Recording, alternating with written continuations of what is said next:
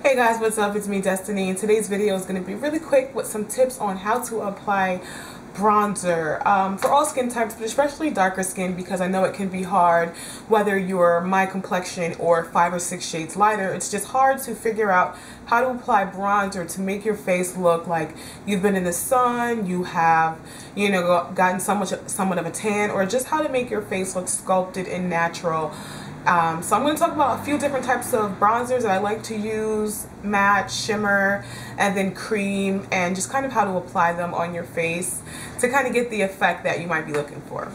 My favorite way to apply bronzer is in a contour type fashion. Now I know that you're thinking bronzer is bronzer and contouring is contouring. However, I kind of like to combine the two for a more natural look. And the way I do that is I take like a nice contour brush. I actually prefer this one, my Sigma contour brush. So I like to take a brush like this and maybe a matte bronzer, which is usually a lot softer than a face powder. You can also use a face or a contour powder. The particular one I like to use is Bronze Glow, and it's from Black Radiance. And here goes the color right here, and it's a matte bronzer. And what I like to do is take a little bit on my brush right here, and I will contour my face, sweeping it upward in a soft upward motion. And I don't really have to worry about it falling low, though I don't want it to. I don't have to worry about that too much in particular, because this color is actually very similar to my skin tone. So I take this, or maybe even B35 powder from Cover FX, which is a little bit darker. I like to do this first because usually when you are out in the sun and you are getting a little bit of color in your face, the sides of your face around your forehead are usually the first ones hit because they actually, contact the sun first. So I like to take and do a little bit of contouring first, and then I will take my bronzer. And today I'm going to be using Jordana blush actually in it, but it's in bronze. And I'll take a goldy bronze or a coppery bronze, more toward a copper because I like to accentuate the red and gold tones in my face. So I'll use more of a copper colored bronze and get that on the tips and just bring that straight through my cheekbones, and that will just give me a very nice glowing effect. Or even if I sweep it under here, it will give my face the effect of having a little bit more color than usual, and sweep it through my forehead and on my chin and down the bridge of my nose.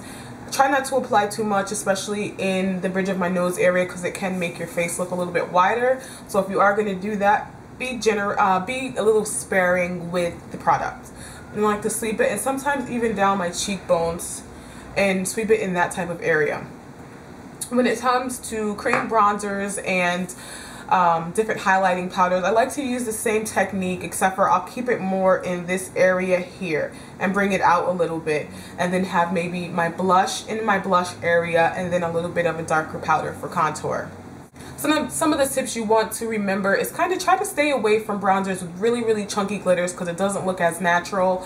Though if you are darker skinned, African American, Asian, or any of those type of tones, sometimes a bronzer with a little bit of a light reflection looks better, because applying something matte like that on your face in those areas can make your face look a little bit muddy or dull. Usually lighter skinned Asians, Caucasians usually look better with a shimmery tone, with a matte blush, because it shows up better and it's an obvious differentiate from this color of your face and then your bronzer or your contour color. Whereas if you're darker skinned, it might blend in and just make your face look like you have some tonal issues. So again, I'm going to show you with my Look New York blush brush, and I'm going to take some of my bronzer here on the tips, and you can see the color. Hopefully it's a really pretty bronze color, one of my favorite bronzers. If you want to know some more of my favorite bronzers, I will actually have a link in the bottom bar, or somewhere in this video I will have an annotation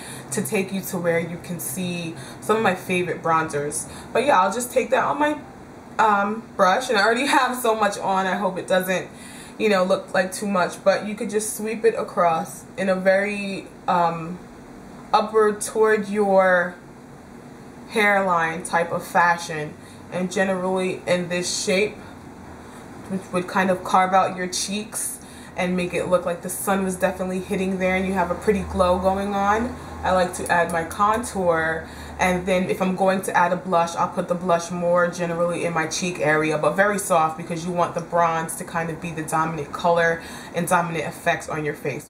Okay guys, so I hope these really quick tips were helpful. I also recently did a how to apply blush video. It should be up before or after this video. If you have any questions or comments, definitely leave them below. As always guys, thank you so much for commenting, rating, and subscribing. I'll be in touch and hopefully you'll do the same. Bye.